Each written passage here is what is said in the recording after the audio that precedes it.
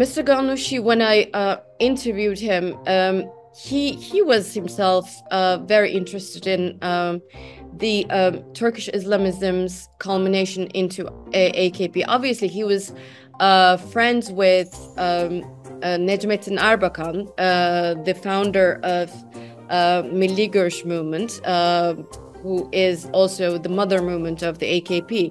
So Ghannouchi's relationship started with Necmettin Erbakan rather than Tayyip Erdogan.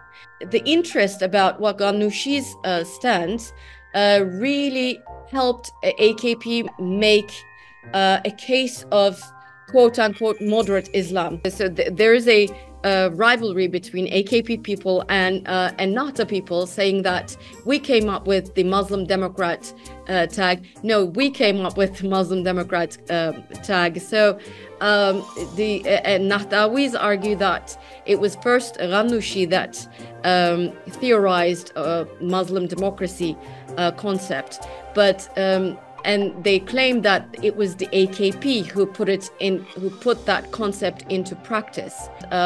It was during the first decades of their tenure that many of his books were again translated into Turkish, and he came to Turkey a lot with the invitation of Erdogan.